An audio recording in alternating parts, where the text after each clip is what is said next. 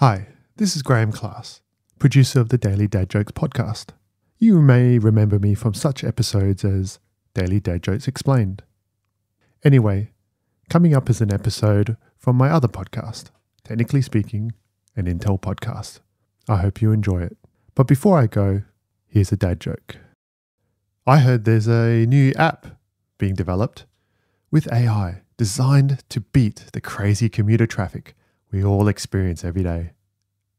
They are calling it Will, because if there's a will, there's a way.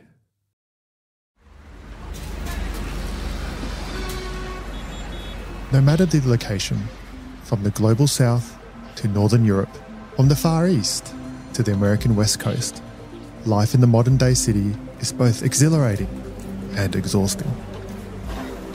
Consider all the different cities you've visited throughout the world. Then try and take a mental picture of what you've seen. Of course, you could focus on the luster of city life, but don't forget about the traffic, the commotion, and the confusion. I recently travelled to Italy with my family, and I was crazy enough to drive through the narrow streets of Rome, where local drivers take stop signs as suggestions. But in the future, the chaos of busy city streets might become distant memories of what city life used to be. The rise of AI technology is making cities smarter. Urban planners and city engineers are teaming up with some of the leading minds in AI. Together, they are streamlining how cities can be more energy efficient, safer, and enjoyable than ever before. Join us as we reimagine urban life and how we interact with our surroundings in the smartest cities yet. Welcome to Technically Speaking, an Intel podcast, produced by iHeartMedia's Ruby Studio in partnership with Intel. In every episode, we explore how AI innovations are changing the world and revolutionising the way we live. Hey there, I'm Graeme Klass. Today we take our episode to the city streets, where AI technology is already making a tremendous impact across the globe. In this episode, we will focus on how Intel's AI technology is impacting local infrastructures and changing the urban landscape. Plus, we'll learn about real-world examples where AI has changed the way residents of one bustling city live, work, and commute every day. But before we go any further, let's welcome our guests. Joining us today is Ashish Yadav, the Head of Strategic Partnership Alliances and Technical Product Marketing at Capgemini, a global leader in partnering with companies to transform and manage their business by harnessing the power of technology. Capgemini has partnered with Intel to develop the 5G roadside unit, which will improve 5G communications between traffic monitoring cameras, sensors, vehicles, and pedestrians, making cities run smoother and safer for everyone. Welcome to the show, Ashish. Thank you, Graeme. It's so nice to be here this morning. We're also joined by JVS Ramakrishna, a technology expert who lives in Hyderabad, India, where local authorities have leaned on Intel Xeon servers as part of the solution to address challenges around effective traffic management and ensure public safety as the city has expanded beyond its limits. The strategy has improved traffic flow significantly by identifying congestion hotspots and dynamically adjusting signal timings, helping optimize travel times citywide. Today, JVS is also the Global Business Unit Head for Sustainable Smart World at L&T Technology Services, also known as LTTS. Welcome to the show, JVS. Thank you, Graeme. Pleasure to be here in the show.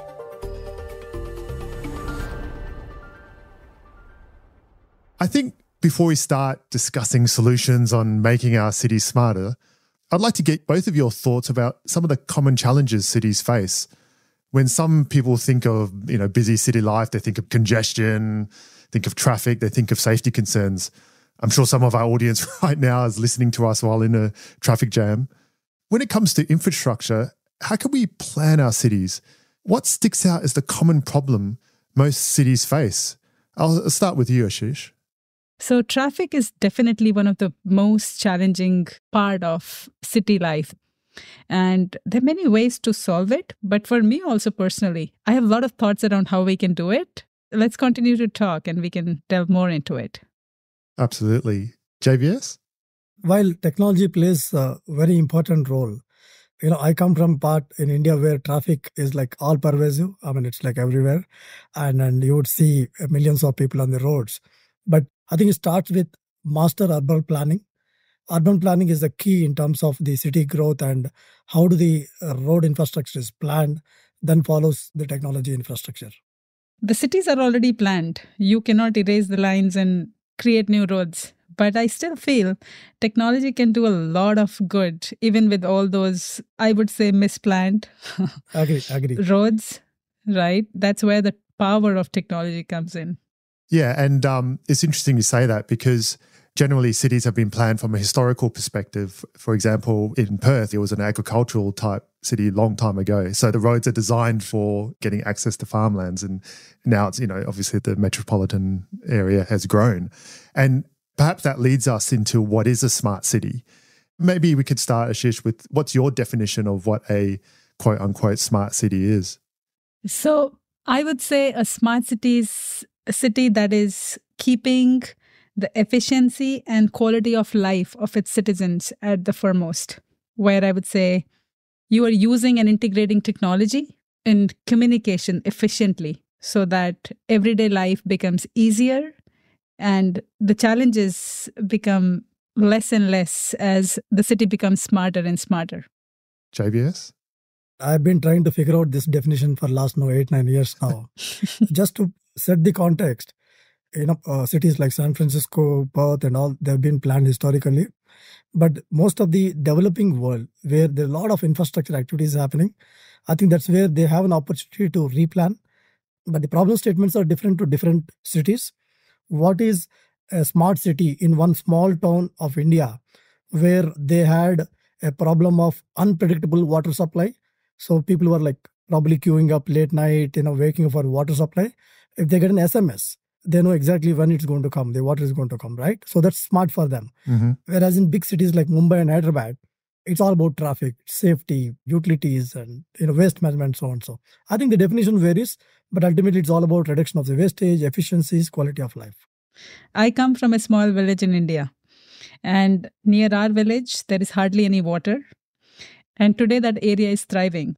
We may talk about a first world country where smartness is more to do with sensing so that I don't have to wait even 1 minute on a traffic light, to somebody in a third world country or a less developed country where even getting that water is smart. I agree with you. And that actually leads us to thinking more about these sorts of smart solutions. Ashish, you've worked with 5G commercializations for a number of years now. Before we get into the role 5G plays in smart cities, we're going to be hearing in this podcast episode the term RSU or roadside unit a lot. Can you just help us dissect what this actually means? What does 5G RSU mean? So 5G is not just a fast data on your phone or that 5G icon on your right top corner of your phone. It enables much more because of the low latency and high speed of the data. For example, these roadside units could be just single server, harmless small server sitting somewhere, and that could monitor and sense if there is traffic. They can even sense if there is a pedestrian on the way, the autonomous vehicle can take a break. So they could enable that kind of interaction between the pedestrian and the car. Mm-hmm. They could ensure that the lights, the signals are to the point where there is less and less congestion. So it could be making your traffic smarter. Because of the low latency, you could have all those signals going out to the vehicles, to the phones, if not the smart cars, and then making it consistent. Also, the signals on the lights, based on the sensors on where the pedestrians are, where you could prioritize the pedestrians, you could prioritize the bikers, you could prioritize the congestion. All those things can be done with the RSUs.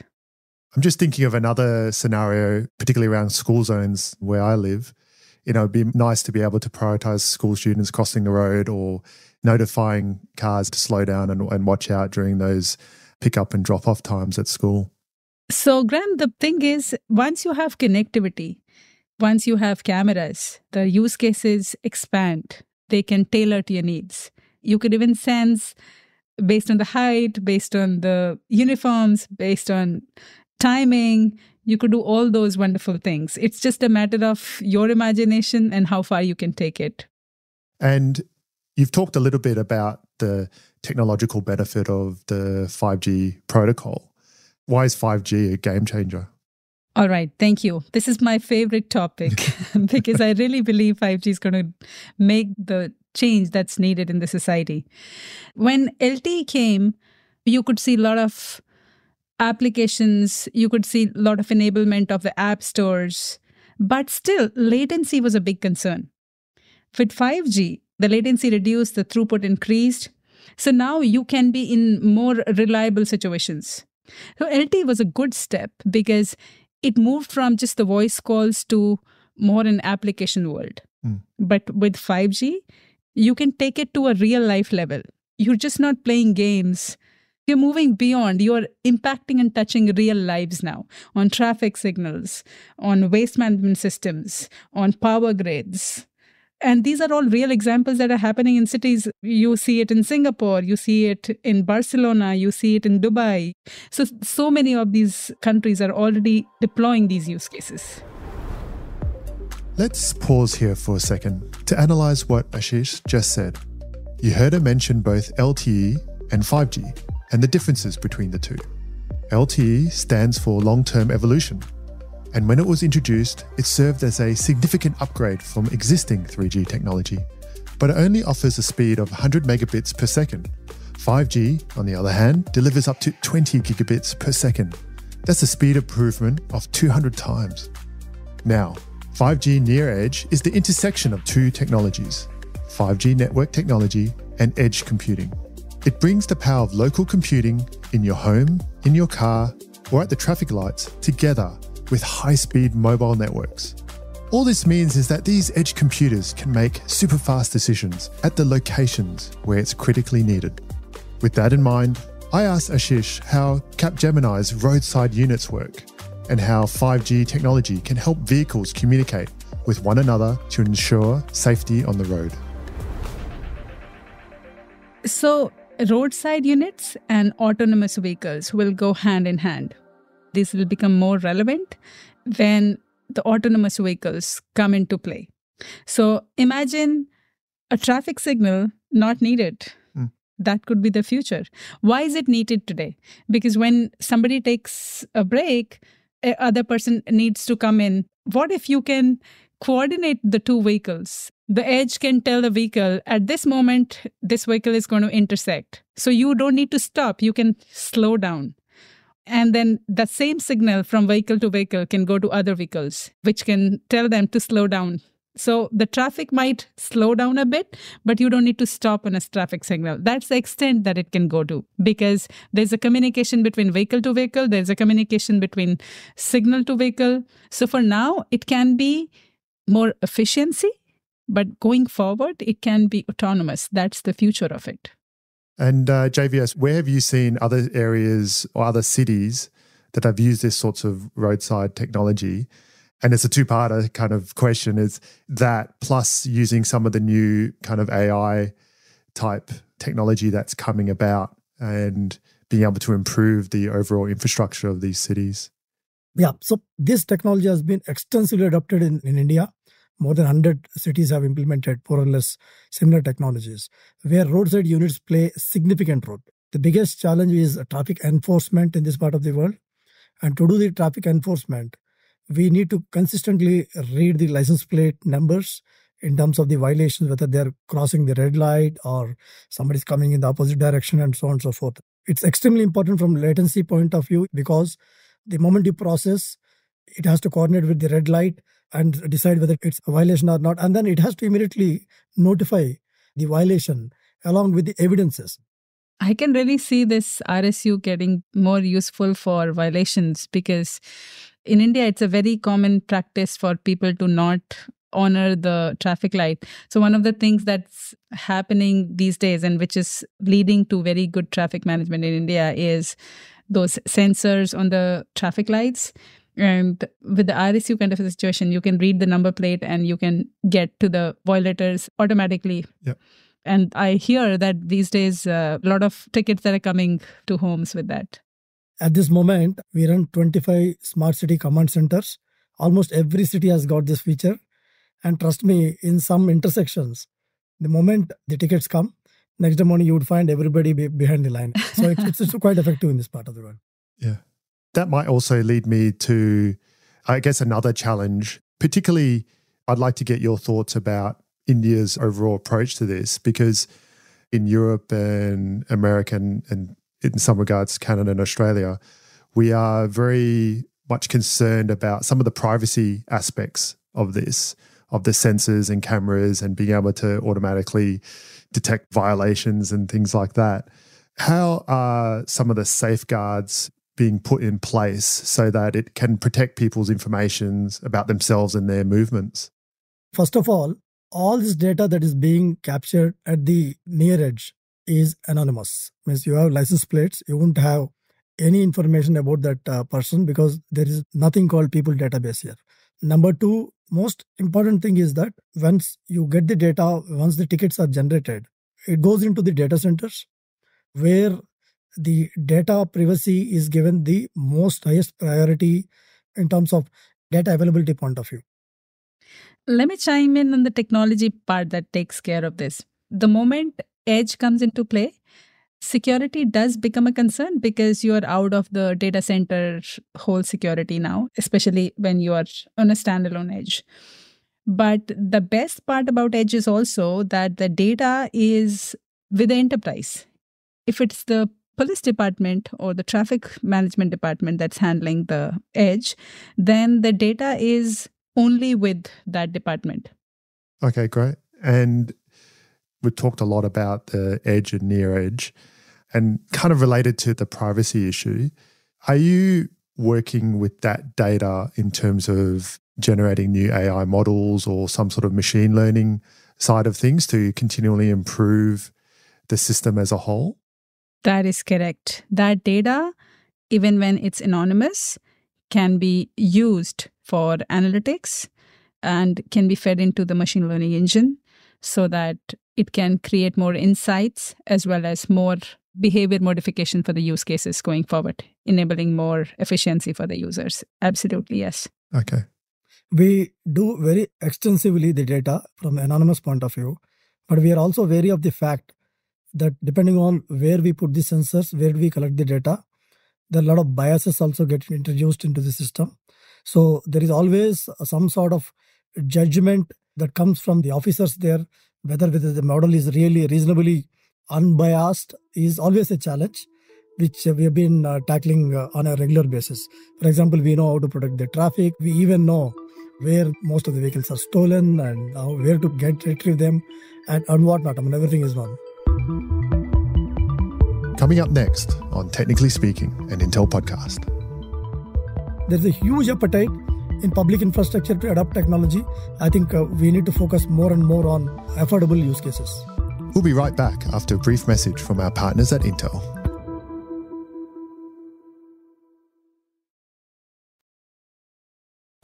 Welcome back to Technically Speaking, an Intel podcast. I'm here now with Ashish Yadav and JVS Ramakrishna. I'll switch now a little bit to perhaps a real-world case study. JVS, you live in Hyderabad, incredibly busy city in India. I'd like you to introduce the city to the audience. How many people live there? How do you describe the city? And maybe a bit of a day in the life of a typical resident and some of the challenges that they face. Absolutely. That's been my favorite subject for some time. Hyderabad is one of the upcoming fastest growing city in Asia, and it is in the southern part of the India. Give and take maybe more than 10 million population, but it has got two distinct qualities. One part of the city is 400 years old, legacy city.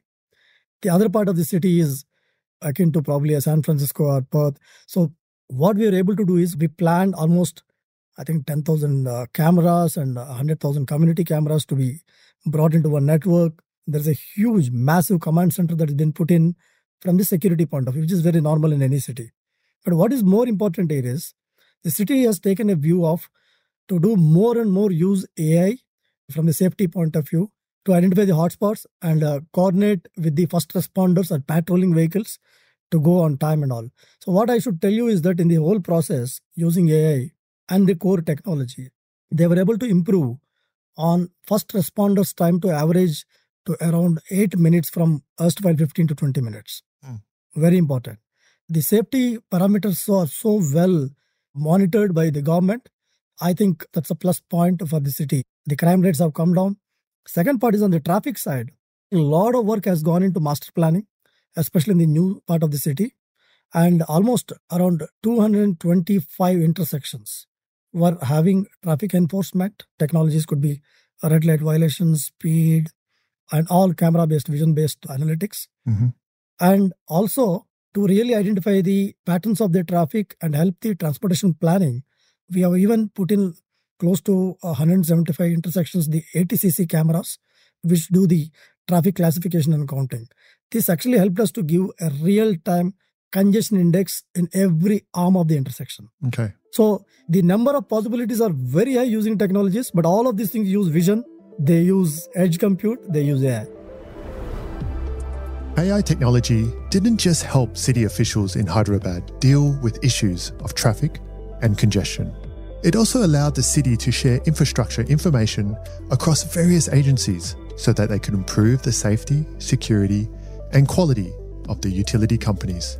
City officials can also plan better for big events, like how many cars and how many people will stream into their city on any given day. And they can prepare accordingly to ensure greater public safety for everyone involved. And all of those insights are dependent on AI.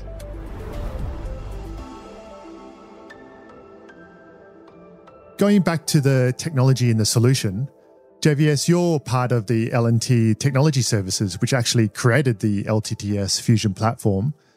Can you tell us a little bit about that platform and what role Intel played in its AI functionality? Sure. What we found is that there are many applications, IT applications, which are coming in trying to solve the traffic problem or trying to solve the safety problem and so on. But at a city level, when we started analyzing so many cities, we found that you need to have a platform which can actually try to get the insights out of geospatial data, video data, structured data, all together and generate some insights or recommendations to the operator there. So we have got into this act, created what we call Fusion. It's LTTS platform. So this platform has got a feature of developing applications on the top of it. Could be traffic, could be safety, or could be multi-agency operations. Video ingestion has been the core technology for us, which is where we have been working with Intel. Most of our infrastructure runs on Intel architecture here, and it's quite useful from that perspective. But what we're also trying to do now in North America is we started working with Intel primarily to use some of the components like Getty and Scenescape to actually do a lot of edge side analytics, especially from the highways point of view. And we get the insights, and on the top of it, we are now able to put in a Fusion platform from the command center point of view, which will throw analytics, which will do sort of business rules, or it can throw recommendations on the top of it. And when you were implementing it, what's the top challenge you've faced? There is a big need in this part of the world, in this type of traffic, to have a green channel for any ambulance going in. We have tried a lot of technologies to really communicate using radios, wherein the ambulance goes and then the signal turns green and so on and so forth. But the challenge is, considering the latencies, considering the infrastructure what we have, it didn't really scale the way we want. Probably technologies like 5G will ease out to some extent. But still the challenge in terms of clearing the people from the intersection in this part of the world after it turns green is still going to be on the ground. There's a huge appetite in public infrastructure to adopt technology. I think we need to focus more and more on affordable use cases. And this is actually now a question for both of you. How do you see 10 years in the future, given the growth and speed of technology development, as well as societal changes and being more adoptive of these sorts of technologies? Ashish, where do you think we're going to be in 10 years' time? So, Graeme, in 10 years, not just technology challenges, we're going to have these natural resource challenges that are going to intensify. So using them efficiently is going to be one of the key challenges. let's talk with very basic things. Water, energy. The usage is something that you see cities saying, if you water your gardens, you will be penalized. Still, you go for a walk on the sidewalk, you see overflowing gardens with water and lush green grass. So you can definitely have observation units that can send data to cities. Especially in a country like United States, you cannot have people resources patrolling from the city.